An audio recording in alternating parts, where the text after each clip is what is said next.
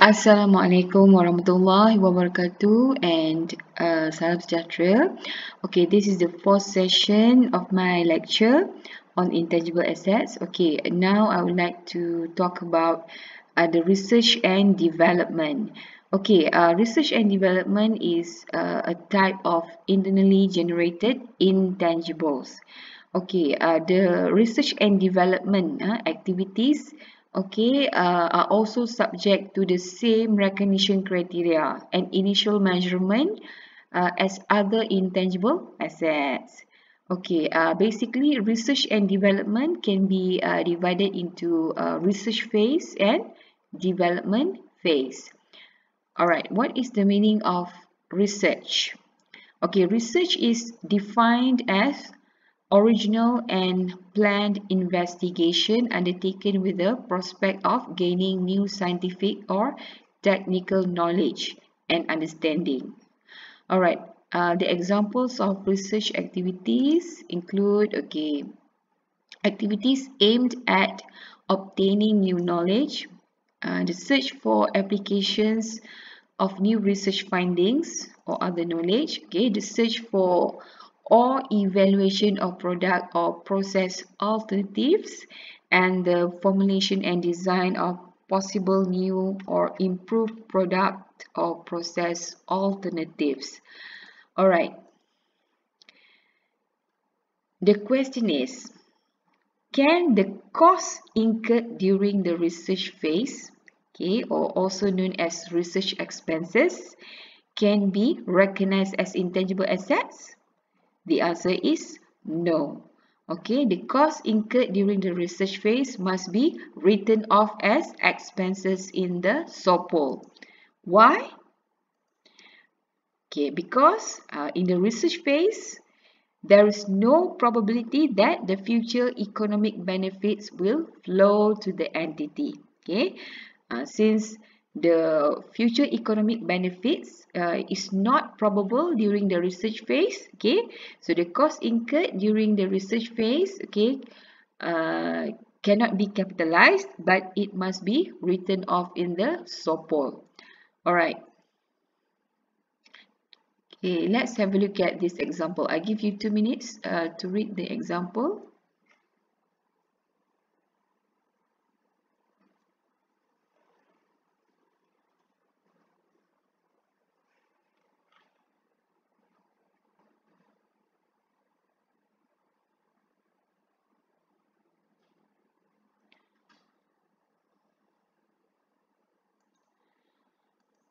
Okay, the accounting treatment, for the example, Jentayu Berhad should not capitalize research expenditure that has been incurred in 2018 amounted to 7 million or that are expected to be incurred in 2019 amounted to RM 10 million.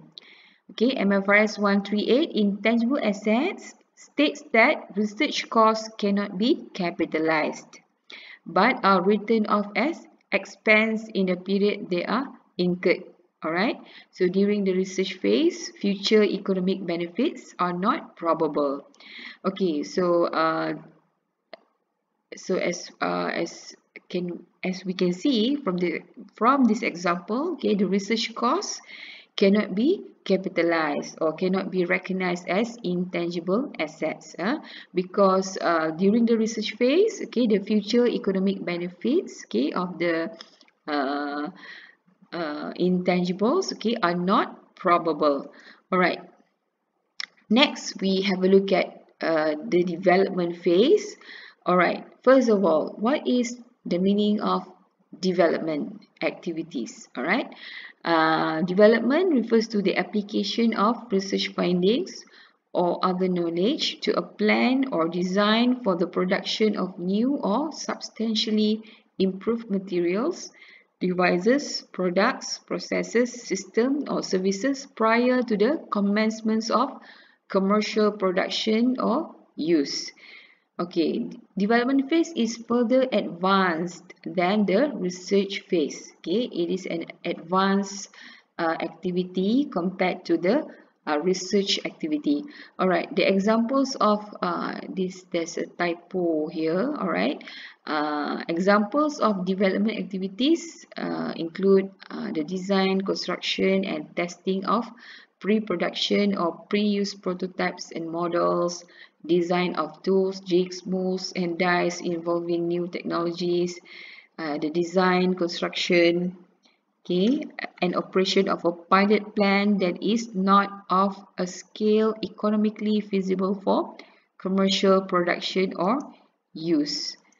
Alright, so how about the cost incurred during the development phase? Can we capitalize or can we recognize the cost as intangible assets?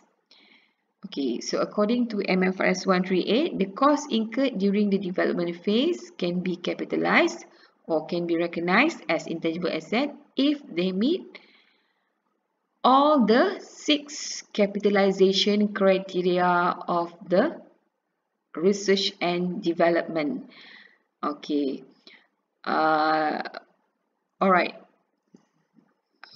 So the first criteria is entity has the technical feasibility of completing the intangible asset so that it will be available for use or sale. Second criteria, entity has the intention to complete the intangible asset and use or sell it. Okay, the third criteria, entity has the ability to use or sell the intangible. Okay, the fourth criteria, the intangible asset will generate probable future economic benefits. The entity can demonstrate the existence of a market for the output of the intangible asset or the intangible asset itself or the usefulness of the intangible asset. Alright, the fifth criteria, the entity has adequate technical, financial and other resources to complete the development and to use or sell the intangible asset. And the last criteria, the cost incurred during development can be measured reliably. Okay, so if the cost incurred during the development phase, okay, can be capitalized or recognized as intangible asset if, okay, the development activities meet all the 6 capitalization criteria of R&D. Alright, let's have a look at this example. Okay, I give you 1 minute to read the example.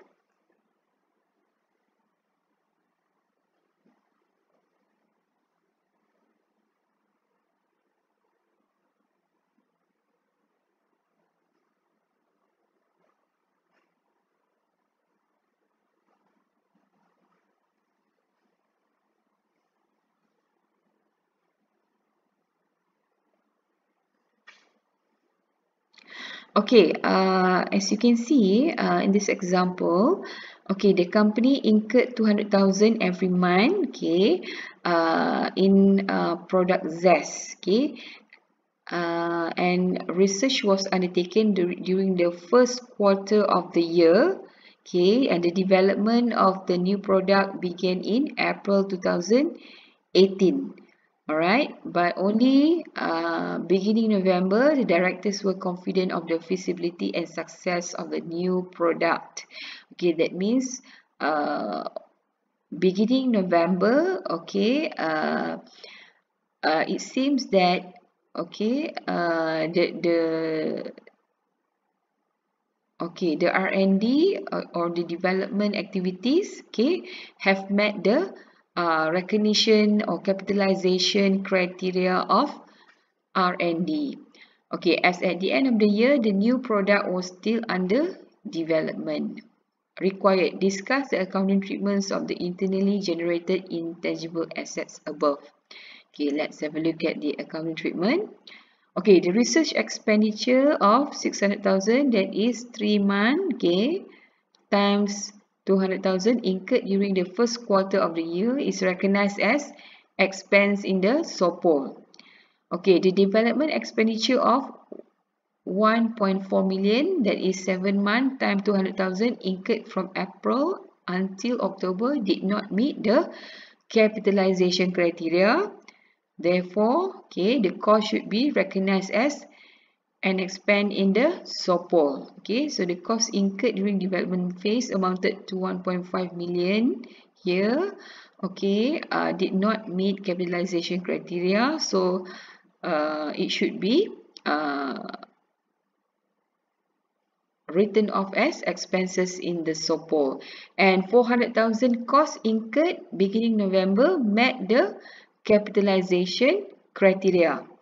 Okay, thus the cost can be capitalized or recognized as intangible asset in the SOPI and deferred to the next year. Okay, if the cost was not recognized as an asset in the SOPI, okay, it can be deferred to the following year. Alright, alright, this one is about the subsequent measurement of intangible assets. Okay. Actually, the subsequent measurement of intangible asset is the same as MFRS 116 PPE. Okay, there are two models that can be applied by an entity for subsequent measurement. Okay, the first one is the cost model and the second one is the revaluation model. Okay, for 4 to 70, we are going to focus on the cost model only. Okay, the revaluation model will be covered in detail in file 320. All right. Okay, if an entity opts for the cost model, okay, the cost of the intangibles should be carried at the intangible asset should be carried at cost less accumulated amortization less accumulated impairment losses. Okay, so if a company chooses the revaluation model, okay, the intangible asset, okay, must be carried at its fair value less accumulated amortization less accumulated impairment losses. Okay. Okay, this one is about intangible asset with finite useful life. Okay, what is the meaning of finite useful life? Okay, that means the useful life of intangible assets can be determined. Okay, so if the useful life of intangible asset can be determined, okay, the intangible asset should be amortized on a systematic basis over its useful life. Okay. The amortization begins when asset is available for use and the amortization charge is expense of in the SOPOL. Okay, other than that, okay, the intangible asset should also be tested for impairment, okay, every year or when there is an indication that the asset is impaired. Okay, next is about the intangible asset with indefinite useful life. Okay, what is the meaning of indefinite useful life? Okay, that means the intangible asset, the useful life of the intangible asset cannot be determined. Okay, cannot be determined. Okay, if the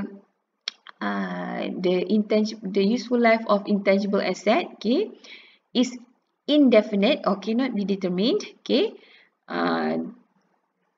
the intangible asset should not be amortized, okay, but it must be tested for impairment annually and whenever there is an indication that the asset is impaired. All right. So what is impairment test? Okay, impairment test is done by comparing the carrying amount of the asset with the recoverable amount of the asset. Okay, recoverable amount refers to the higher of net selling price and value in use. Okay, so basically if the carrying amount of the asset is higher than its recoverable amount, that means the asset is impaired. Therefore, an impairment loss should be recognized in the SOPI. Okay, let's have a look at, I'm sorry, the impairment loss should be recognized in the SOPOL, right? Not in SOPI. Okay, Let's have a look at this example. Okay, intangible asset with finite useful life. Okay, I give you 1 minute to read this example.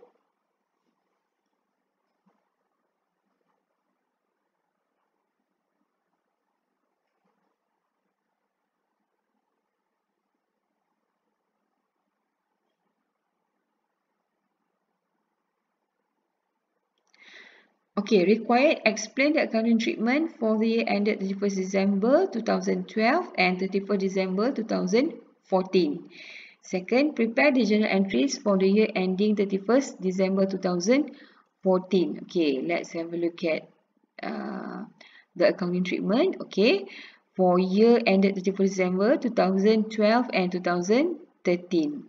Okay, on 1st January 2012, the publishing rights shall be treated as intangible asset in accordance with MFRS 138. It meets the definition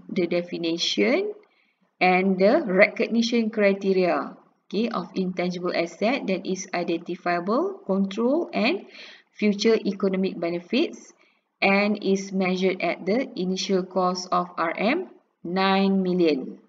Okay, since the intangible asset has an identifiable or finite useful life, it should be amortized over 10 years and RM 900,000 is recognized as amortization expense for the year ended 2012 and 2013 in the SOPOL.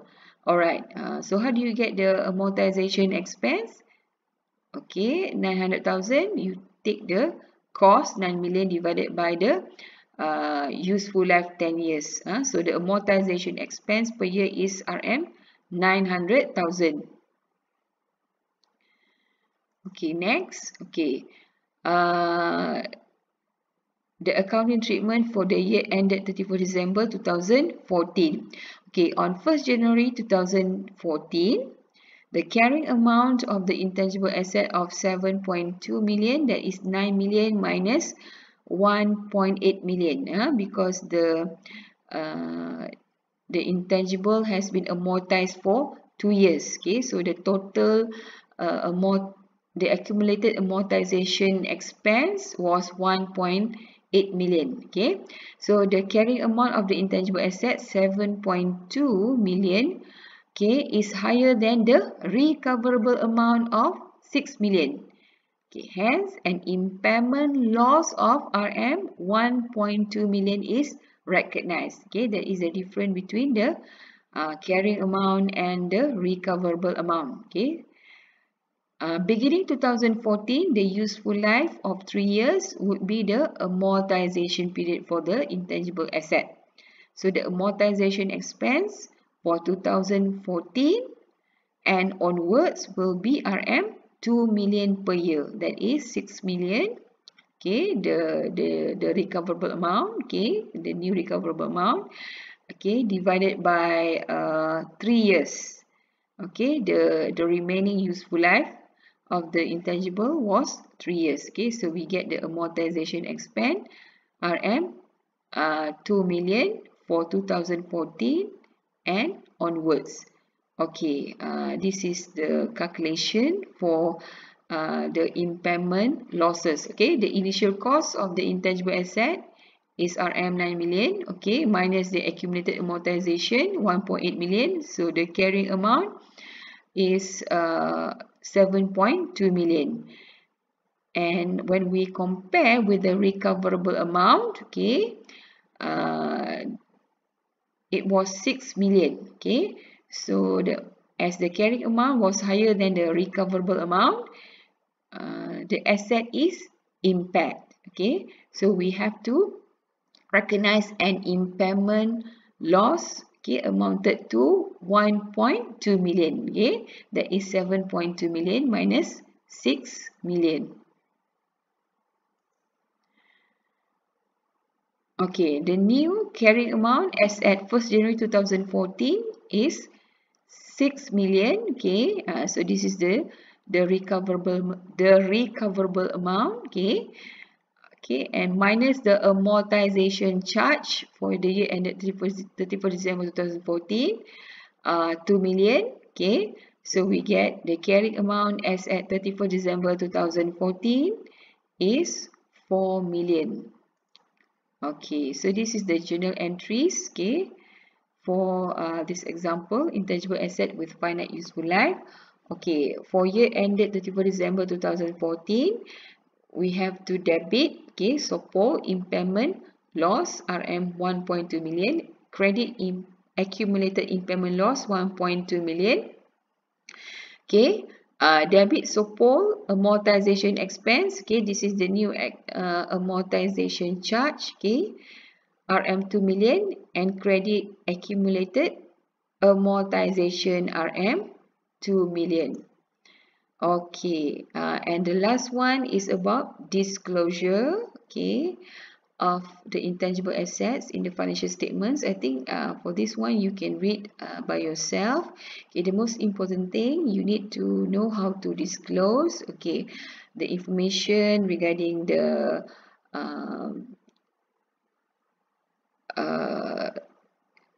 carrying amount, okay, the carrying amount of the intangible assets in the SOPI, how to recognize, okay, how to recognize the amortization expense in the SOPO, okay, and how to recognize the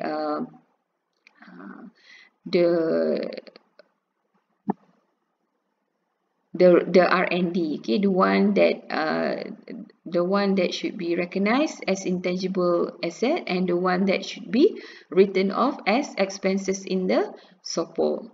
Okay, so I guess that's all about, okay, for the topic of intangible asset. Okay, thank you very much. Thank you for listening. Assalamualaikum warahmatullahi wabarakatuh.